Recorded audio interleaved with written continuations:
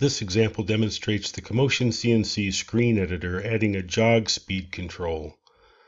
The screen editor was used to add an edit control where the operator may enter the desired jog speed. We've also added a label above the edit control. If we enter a value of 50 inches per minute, we can see the jog buttons move at a speed of 50 inches per minute, as indicated by the feed rate indicator. If we enter a value of 100 inches per minute, we can see that the speed now moves at 100 inches per minute. Notice we have the slow speed jog button set at 25%, so pushing those causes the speed to go at 25 inches per minute. If we enter a jog rate of 200 inches per minute,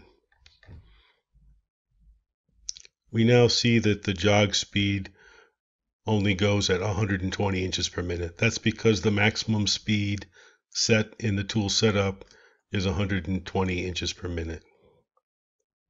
Millimeter mode is also supported. If we select our units to millimeters and we enter a reasonable millimeter feed rate so our slider functions properly,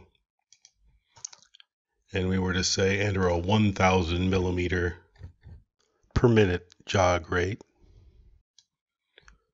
now we see that the jog rate is 1000 millimeters per minute.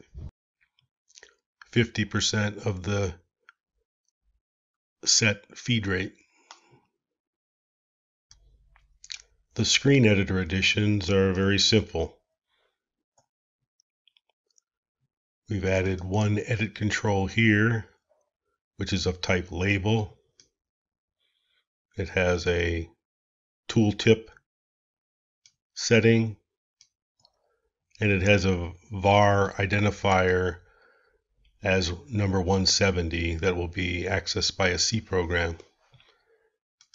And we also have a simple label to label the edit control. Now we have the C program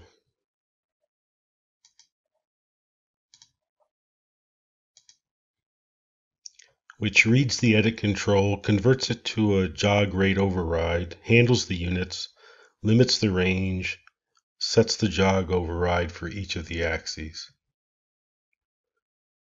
We have these definitions here as the max speed for each axis. Those must match the trajectory planner maximum jog speeds here.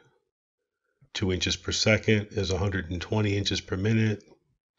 Y is 120 inches per minute. And Z is only 60 inches per minute.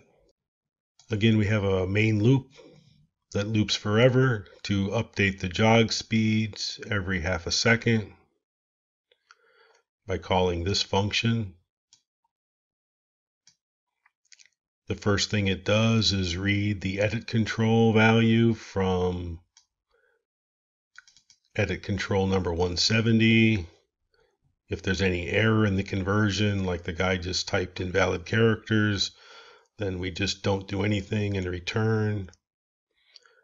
The next thing, we determine whether we're in millimeters or inches mode by getting the miscellaneous settings from KMotionCNC, which includes the units. If the units are millimeters, we take the value and divide it by 25.4 because all the code works in inches, not millimeters. Next, we have a utility helper function that we call for each of the axes. We pass the desired feed rate divided by the max feed rate for the axis to give a ratio. And we pass the corresponding command that we're going to send to KMotionCNC to set the override for that axis. That calls this function, which takes the ratio and checks to make sure it's between 0 and 1 and limits it to that range. And then it sends it to KMotionCNC. and that's repeated for each of the axes. That's it.